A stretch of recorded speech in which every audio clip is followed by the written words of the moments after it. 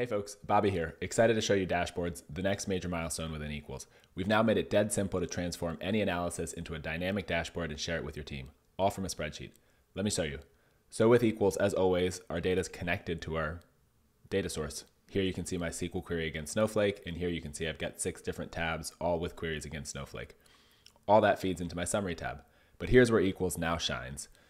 Here we can create a dashboard. Let's go ahead and start filling this out. So we're going to start by giving it a title, and then let's come in here and start selecting our charts. Here you'll see we can select from any chart on any of our tabs. So let's pick stage 1 opportunity volume, since this is again a marketing ROI summary. And then let's go ahead and insert another chart here. So this time we're going to select it manually from one of the tabs. So let's go over to this tab here, and we're going to find our I think we want cost per MQL. Okay, there it is. So now we've got cost per MQL, and we've got stage 1 opportunity volume, 2 charts on our marketing ROI summary. Now let's go ahead and actually insert a table. This is something actually really hard to do in a BI tool. Build nice, neat summary tables with conditional formatting filled out. So here we've got our table in our dashboard. Now let's do the last thing. Let's go and add a cell. So this is going to give us our we're going to look for our total, we'll call this year-to-date MQL volume, just as a one value at the top of our dashboard. Cool.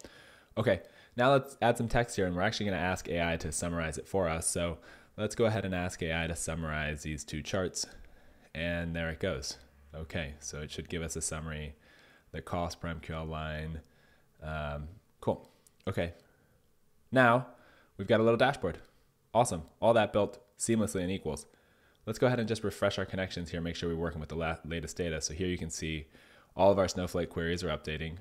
We're updating 6 queries here, so we'll give it a minute.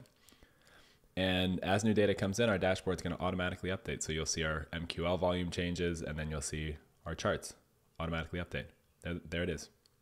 Cool. Okay, now we've got this dashboard up to date. Let's go ahead and start thinking about how we can share this. So a few different ways we can do that in Equals. One, we can send this out to a Slack channel on a schedule. So let's go ahead and have this sent out every day, and given it's a marketing ROI summary, we're going to send it to our go-to-market metrics channel. Cool. So now that's on a schedule. Awesome. A different way we can share this is we can actually just go to share, and instead of giving somebody read-only or edit-only permission, we can give them permission to view only the dashboard. That means they can't change the underlying data in my workbook. They can't break my model. So we'll share this with Matt and Jayan. And again, they only have dashboard permission.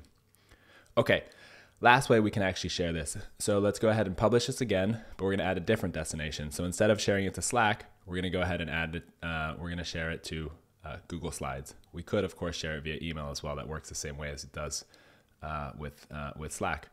But here we're going to create a Google slide deck every Friday at 9 a.m. I know I have to give a presentation to the exec team every Friday afternoon. So we'll actually have a deck get created for us, and we'll share that with Matt and Jayan so that we can start working on, we have all of the data in there, and we can start working on our commentary. And that's it. That's Dashboards with Equals. Flexible, intuitive, and included with every paid subscription. As we like to say, if you can spreadsheet, now you can dashboard. It's business intelligence, but dead easy. Thanks.